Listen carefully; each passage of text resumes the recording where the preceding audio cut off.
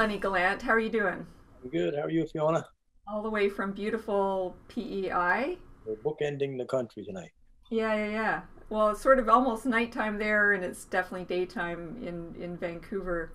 Um, Welcome to Backstage at CapU. So this is our virtual program that we've been doing, oh my God, for the past year, and we all know why. We are virtual. We were on screens, Lenny, as opposed to being on a stage together, which is way more fun. But it's great to see you all the same. You too. Uh, and I think this series of shows wouldn't be complete without getting your story, our story, how we connected well over 20 years ago now. Yeah, it's been a while. And I think you were one of our very first artists that we presented on our stage in our Folk and Root series then. It's now evolved to be called the Global Root series because I do like to encompass artists from all over the globe. And I just wanted to share the story of how I discovered you, Lenny. You came to Vancouver for a concert in the early 90s. It was a double bill with Rollins Cross out of Nova Scotia. Do you remember the tour? I do remember the tour. We had a lot of fun. Yeah. And so it was at the Vogue Theater. And I remember I had heard of you and Rollins Cross, but not super familiar with your music. I'd been living in Vancouver since around 1984, so I've lived out here a long time. You know, I have East Coast roots. Yes, I Uh, do. Grew up in Newfoundland. Anyways, I totally loved your show and got in the CD lineup at the end of the show. I wanted to get your signature and I wanted to say hello to you and just tell you how much I enjoyed your music. And you've got a new fan. So we said hello way back then. I don't expect you to remember. It was a big line of people, Lenny. So you made a lot of fans that night. But I never forgot about you. And when I was in this position, new position at Capilano University, the theater had just been built, so brand new theater. I thought of you, and it was a whole different world back then. Like it was almost pre-internet. Yeah. So I dug out your CD, and it had a snail mail address to your record label in Rustico, PEI. We were in the big time. So I actually like wrote a letter to you and mailed it. And maybe 2 weeks later, I get a phone call in my office, and it's you calling me back. So I left my phone number to contact me at, and I was like, I don't know, I was a bit starstruck and delighted that you called and that you were open to coming out to be a part of our series, brand new series. So I'm glad that you trusted me. What do you remember this at all? I do. I remember the venue, and I was really excited, because I hadn't had a whole lot of opportunity to play out west. I've been out there a number of times, but not nearly as often as I had hoped, and so to be able to play your theater on the university campus, that was awesome. That was great. Great. And you remember you did a few other dates around BC as well. And I remember ours was the first show, and you connected well with Peter, our audio tech. Yeah, So you took him with you on the tour, I think. that's right. Yeah, we stole your tech. That's right. Yeah, he did a great job. Great working with Peter. So Letty, I guess so that was our introduction, and we've been connecting on and off over the years, and we've had you out as much as possible. It's not always easy to get across the whole country, and Yeah, and the last time we were supposed to play there, we had a so-called snowstorm, uh, and we weren't able to make the show, unfortunately. From by East Coast standards, that was not a that was a light snowfall. yeah, yeah, yeah. I know you East Coasters like to make fun. I mean, I feel like I'm a West Coaster now. I am a real wimp when it comes to bad weather. It was strange. It was late February in 2018, and they were predicting snow, and we waited till about 3 o'clock that day to cancel the show. I can't believe that. And I knew it was going to be weird for you being from PEI, from spending so much time where there's so much snow. that we would actually cancel. But yeah, I actually managed to drive over no snow tires to see you at least and have a little hang at the Lonsdale Key Hotel with you. So It got bad enough later that we gave it okay. We said, ah, well, you know, I could understand why they canceled.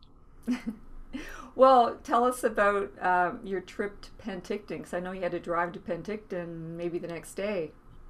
Oh yeah, that was a crazy drive. I was traveling with my nephew Jeremy, and it should have been like a 4 hour drive, but it was a really bad storm up in the mountains, and there was I remember a couple of times when we were driving down this mountain, and Jeremy, my nephew, who plays piano with me, he was asleep next to me, and I was glad he was asleep because it was like the whole side of the mountain was just nothing but ice, and I was going down this side of this mountain, and I was so afraid that I was going to lose control of the vehicle because it was very frightening.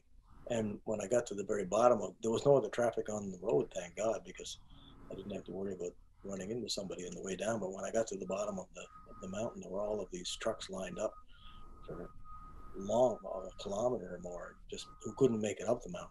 And we were waiting for assistance. And there were cars in the ditch everywhere. There were ambulances and cop cars, and I was thinking, this is crazy. And then we got to Penticton. We were doing the show, and it struck me so funny because there's a new song on my time travel album called "There's a Storm Coming," and Jeremy and I were playing this song, and I got to the line in the song that said, "I drove 11 hours to be here tonight." The fire is bright. I drove 11 hours to be here tonight.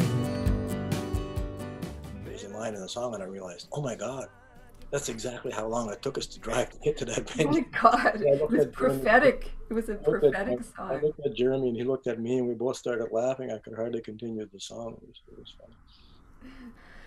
I remember seeing you when you came out for the 2010 Olympics.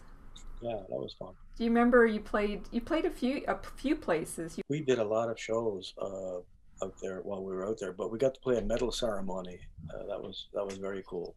One of the medal ceremonies, and on the big stage, and then we did a lot of concerts. And there were so many venues around, and because I perform in both French and English, if necessary, mostly English, but when the occasion call, I'll do French shows as well. So we had quite a bit of work. I think I remember you playing at a big show downtown with Deadmau5. Do you remember? Yeah, Yes. that was crazy. He, you know, Did you get to meet him? No, I didn't get to meet him. I didn't hang around for the whole evening after. We had to be somewhere else after our performance. But I remember thinking, this is such a bizarre lineup. I mean, our music is not exactly in his realm at all. Deadmau and he sold the place out really quickly. So it was all basically all his fans that were at the venue. It was a huge stage because he's extremely well known. People bought the tickets early, and all when my fans went to get tickets, they couldn't because it was sold out. I couldn't even talk my way in, Lenny. I came down, like you said, drop down, and I don't know. Security was crazy. I tried to talk to someone. They just kept passing me off to another person, and eventually I gave up. Well, and I was kind of concerned because I'm thinking, well, what are they going to think? They don't have a clue who I am. But we went out and we did our show. It was a massive audience. We did our show, and people loved it. We got a tremendous response. Oh, that's great. I was kind of counting my lucky stars that people liked what we did. That was a fantastic 2-week period in Vancouver, I have to say. Yeah, we had a lot of fun. It was really great. Ashley McIsaac did a concert, a free concert at a small venue, and I think the show started at 8 o'clock, and people were literally lining up first thing in the morning, like 9 o'clock in the morning, and I felt really blessed because it was a great place to see Ashley play. Have you ever had the pleasure to work with Ashley or perform with him? Oh yeah, we're friends. We played together a couple times, so it's always great to see him. He's a bud, so he's a fabulous musician, you know. He's incredible. He's kind of a crazy guy. Oh yeah, He's very funny. he's very funny, and he's off the cuff, and he's an artist through and through. You know, he always surprises me. I remember driving down the road and hearing a song of his, and I said, "Who is that?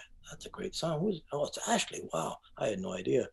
And then uh, and then you'd see him play piano. He's a wicked piano player too. You know, he's a really quite an artist. Yeah. He's a treasure, Canadian treasure like you, Lenny. Thank you for saying that. Yeah, it's so true. I also want to talk about your history with our French festival here, Festival du Bois, because I know you've got a virtual performance this month, and I think you can just go in and watch it at your leisure on the site. Yeah, I'm not sure how long it's up, but as you probably know, I played that festival before. Yes, indeed. Yeah, it's a really fun festival out in Mallardville and in Coquitlam. I know I was really surprised to find out that there was a French festival outside of Vancouver, and it was a number of years ago, and they got me out there to play. And at that time I had released a French album, um, and so it was great. We had a wonderful time. Now, since that time, my partner Patricia and I have started a francophone duo called Sirène et Matelot, Mm. means the siren and the sailor, and so we kind of put all the French stuff into Sirène et Matelot now, and we have a brand new album out.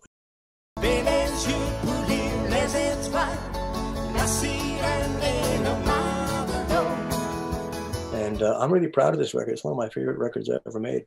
And it's been doing really well on the Francophone Acadian radio. And we've been doing, doing some playing. We were supposed to have a tour earlier this year, which got canceled, unfortunately. So hopefully we'll be doing it in the fall.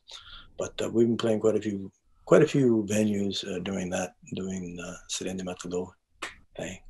Great. Well, that's a really nice segue. I did want to talk about your very rich history. You've got such deep roots in PEI, one of the original families.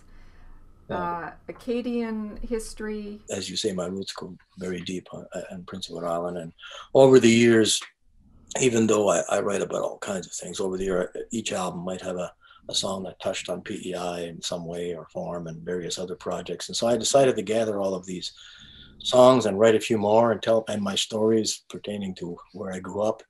And I put together a show called Searching for Abigail in combination with my sister Karen's artwork. We used a couple of hundred of her paintings projected on this gigantic screen behind us. And basically it talked about PEI, past, present, and future, and also just my personal history there. And the Gallant name is actually one of the oldest names on Prince Edward Island, because the first two families who settled there were the Gallants and Nicholas Martin.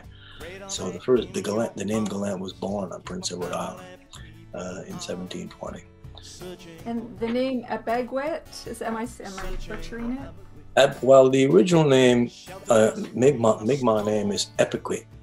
For PEI, yeah. Epiquet, but over the years it got a little bit more anglicized to Abigail. My show was called Searching for Abigail, using the more recognizable name. Well, it's a real natural for you to work in multimedia. You're very theatrical, Lenny. You're very good at storytelling. I think it's an East Coast tradition, though, isn't it? Well, yeah, it's like you got to be. You have to be a storyteller and part-time comedian to be able to do a show around here, it seems. So it's do or die kind of thing. Did you grow up in a musical family? My mom played piano by ear, and she was always the life of the party. At any party, she was always called upon. And my dad's a good singer, but he doesn't really play anything. And they were both part of a choir. I come from a small Acadian community, and beautiful choir in the church. It's wonderful, all amateur, but very, very cool. And didn't really have a lot of mentors in my particular circle growing up. So I was kind of going up to my uncle's room after school, and he had a collection of albums up there. Canadian, a lot of songwriters: Joni Mitchell, Gordon Lightfoot, Leonard Cohen, and then there'd be Dylan and Prine and just singer-songwriters. And I'd get into his collection, try to learn as many as I could. And that's kind of where I cut my teeth, musically speaking. But then as I got a little older, I started hanging out with people who did play some trad music, traditional music and stuff. And so I fell into that world for a little while, and I was in a couple of trad bands that actually played across the country, and played Vancouver at the Expo 86 and played there for a couple of weeks. And that was a real good band. But then I was always really drawn to writing my own stuff. So after that, I just focused more on writing songs and doing my own thing. You're an exceptional and very prolific songwriter, Lennie. I love your lyrics. I never know what to expect, but I'm always pleasantly surprised by, wow, another great album. Does it get easier? Does it get harder? Is it about the same when you approach writing new music? I think the hardest thing is to find the friggin' time.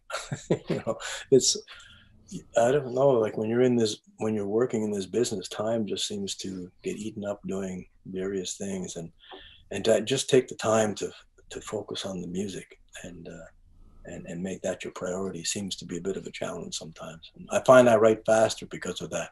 So when I do get some time, I want to get the damn thing done quickly, Right. Has the pandemic been good for finding more time, or not really? Interestingly enough, I thought I would write a lot of stuff during the pandemic, and I talked to some other writers about this too. But it's an odd thing for some of us. It's been hard to come up with songs. But just now, in the last few weeks, it's the dam seems to have broken somewhat, and so I've written about a half a dozen over the last few weeks, and a couple of them still need a little bit of polishing. But yeah, but it's starting to come around now. Oh, that's good news. I do want to talk about Peter's Dream. Sure. I know it's maybe one of your most celebrated songs. It's an incredible tune, and it's well deserved, critically acclaimed, and all the awards and success. Do you ever feel like your fans will want you to sing it at pretty much every one of your shows? Are you still happy with that song? Has it changed for you, given that you wrote it quite a while ago? The arrangement has changed a little bit over the years, but I never get tired of playing it. As long as people are into it, and usually it's a song that people will join in on. And no, I feel happy to play it if people want to hear it. What was the inspiration for it? That's an interesting thing, because I wrote the song right at the height of the fishery, and I did grow up in a fishing farming community. And the night before I wrote it, it was right at when it became very obvious that what had happened to the oceans, especially on the East Coast, were in a real mess, and all kinds of restrictions were happening for so many small communities. They were told they couldn't fish anymore, which meant the demise of the community. So it was pretty devastating for a lot of communities on the East Coast. And I was having a conversation that night. We had a little gathering with a couple of friends of mine, and we were all talking about what that meant for so many small communities, not unlike the one I grew up in. We talked late into the night. The next morning, I got up at 6 o'clock in the morning, and I could hear a few fishing boats head out to sea from the community I grew up in, because I was staying right on the harbor where I was at that time. And I sat down, picked up the guitar, and it was just one of those gift songs, I think. It just spilled onto the page. I didn't change a word. I wrote the whole thing, I think, in about an hour. Wow. And I sat back after, and because there's some interesting imagery in it. And I said, well, where did that come from anyway? And you start examining songs after, thinking, where did the idea for that image come up? Because as you know, the song has some spiritual imagery, and it talks about being on the Sea of Galilee. And for me, it's not in any way as a religious song, but it's a spiritual song about the spiritual connection with the ocean that so many fishermen and women have. And when I thought about it, it certainly wasn't conscious in my mind when I was writing it. But when I thought about it, I think it had something to do with being in Newfoundland. And I became very interested in an artist there named Gerald Squires, who you probably know. Yeah. Very powerful work that he puts out. And I remember I had seen, this was years before I wrote Peter's Dream, and I had seen a collection of paintings he had done with imagery just of what I talked about, like, you know, the spiritual connection of fishermen and women with the ocean and what it meant. And he had done a series of paintings along that, and they were hanging in a church. And I remember going off trying to find this church that they were all hanging in. And after making a couple of wrong moves, I finally found the church. It was in Mount Pearl. And I went and I found the pastor and asked him if I could get in to see these paintings, which he let me go in, and they were very, very moving. And years later, when I was writing that song Peter's Dream, I think that, you know, I think it may have, though I wasn't thinking of it consciously, I think that may have played a role in why some of those images came and found their way into the song. I remember discovering Peter's Dream when it came out, and just it meant a lot to me too. I grew up in Newfoundland. The cod moratorium, you know, crushed Newfoundland, and I think you get that heartbreaking tragedy through these characters. Well, that's high praise.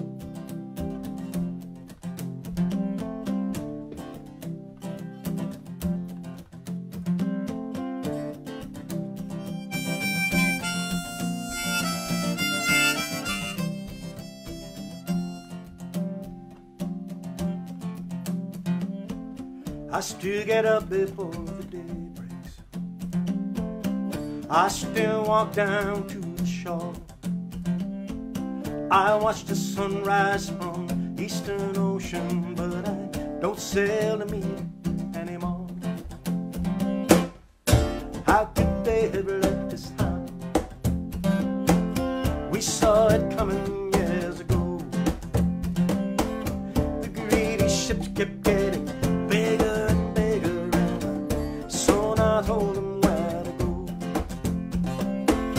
Last night I dreamed that I was sailing on the Sea of Galilee. We cast our nets upon the water. Jesus, hold of them with me.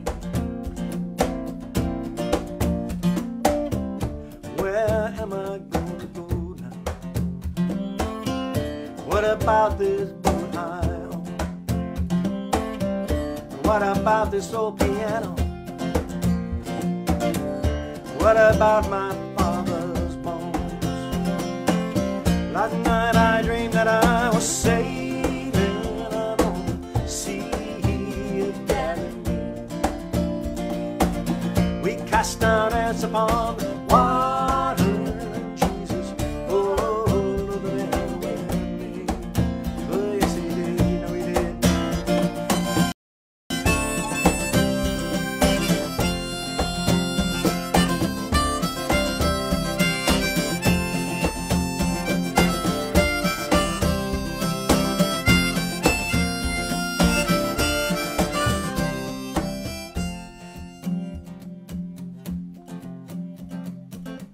Someone sang an old sea shanty, and Neely told a mainland joke.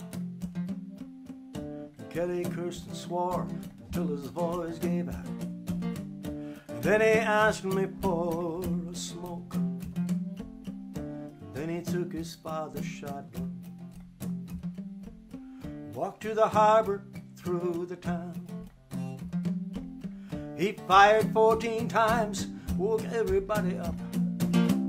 We all watched that boat go down.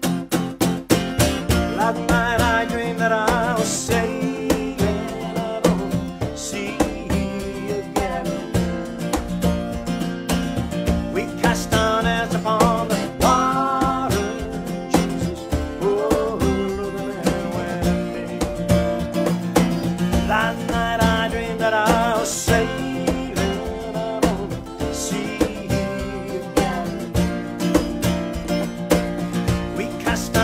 Upon the water, Jesus, hold of them with me. Last night I dreamed that I was sailing on the Sea of Galilee. We cast our nets upon the water, and Jesus, pull them in with me. Yeah, pull them in with me.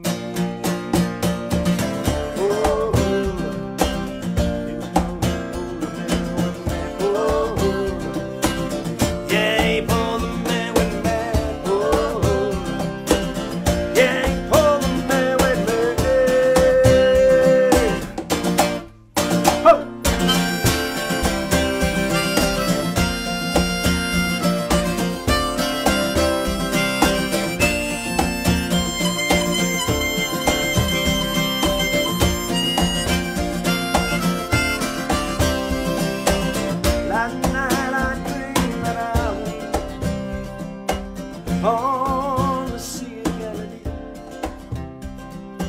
Last night I dreamed that I was out there on the Sea of Galilee.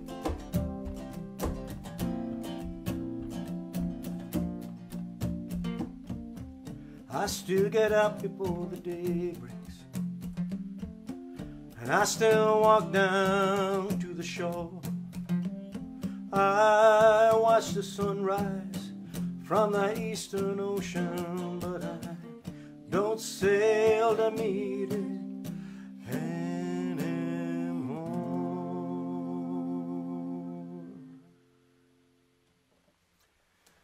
Thanks for listening, everybody. Good night.